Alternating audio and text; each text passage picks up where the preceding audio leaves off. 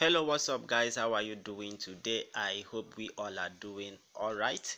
So we are still on Monday morning, the 21st day in the month of September 2020. So let me use this opportunity and wish you guys a happy new week, and also wherever you are, good morning, good afternoon, and good evening. Depends on your location at this time.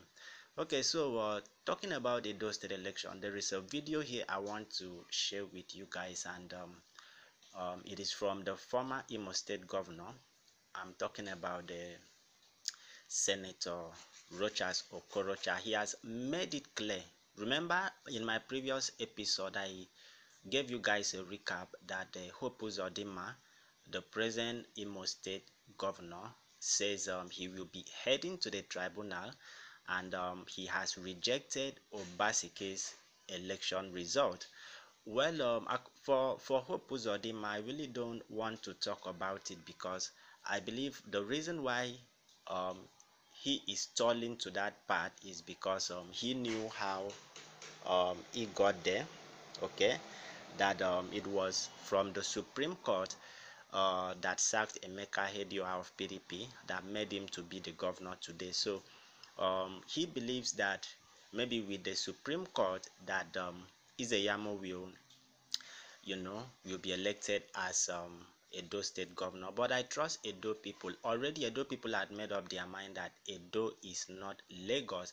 And Rochas Okorocha here, let me share that video with you guys. Rochas Okorocha here has made it clear that it was not only the PDP that voted for Obaseki, that even the APC voted for Obaseki, and it is not far from the truth. Why?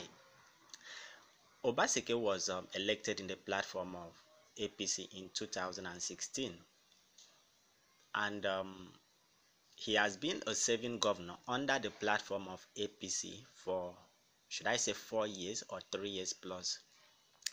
Now he defected to PDP just at the twinkle of an eye because of his predicament that Oshiomhole refused to give him another ticket to run for the second tenure under the platform of APC. So basically speaking, the bottom line, okay, he is a current governor. He controls the state. So most of those APC members are still loyal to him. Now, irrespective of the fact that most of them did not defect to PDP, it was all a script. It was all scripted. Most of them did not defect to Obaseki, to PDP, just to confuse the whole system. All right, but technically speaking, just like what Rochas Okorocha says here, that even the APC also voted for Obaseki. All right, and for Rochas Okorocha, he is not congratulating the party. He's congratulating Obaseki. And remember, Oshiomhole had stepped on plenty people's toe, even in the APC. I'm not talking about even Rochas Okorocha himself. There was a time Oshiomhole claimed that Rochas Okorocha has been suspended, and it's like this is a party that that emanated from different political parties, from the CPC, the NNPP, the ACN, and I think ABGA. Okay, that was the platform of Rochas Okorocha. So they now came together. He already explained this. They now came together to form a third force political party, that is the APC, that removed Jonathan from the office. Okay, they believe they can form another third force party to outthrow the PDP. So they formed APC to remove Jonathan from office. That was in 2015, and it worked. So according to Rochas Okorocha, the party now is has now become a one-man system, or some few people. All right, they are not carrying people along, but it is a party that was formed with merging with other political party.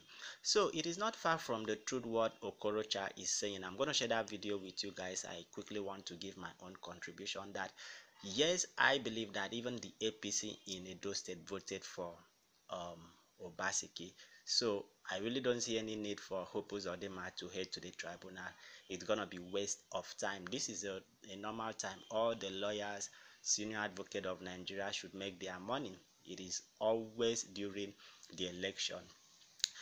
Because I really don't see one man um, hiring more than 15 senior advocates just to defend election that he already knew that he failed. Even those lawyers knows the truth, but they have to do their job. That is what they are living on. Okay, so let me share the video so you hear it from Rochas Okorocha that even the APC in Edo State voted for Obaseki. Why? Because they are tired of injustice. That is just the bottom line. So let me share this video for you guys to see, and then see you in another video. And please don't forget to subscribe. See you guys in another video. What I've been talking about has come to play. If PDP wins in Edo, I'll not congratulate PDP. I'll congratulate Edo people for standing up against injustice. Voting for Obaseki is not only PDP. Even APC are voting for him. But these are people who they want to stand up for injustice, so that the Edo people are not kind of docile. They're not docile. They know what they want and how they want to get it. So I want to congratulate Edo people rather than congratulate any party, because it was a mere dramatization of fight against injustice in that state. But when I saw Adams Oshiomole with Governor Hope Uzodimma, then I know that and maybe Kulak could also be there. So when these three people are leading the campaign, then it either has to be a Ben Johnson way, or there will be no victory. So we must begin to learn. And I think what has happened is that people have taken advantage of the nature of the person, President Muhammad Buhari, who most of the time chose to keep quiet and trust people without asking questions. And people have betrayed the trust he has reposed in them in governance. I have taken advantage of it to mess up a lot of things in this nation.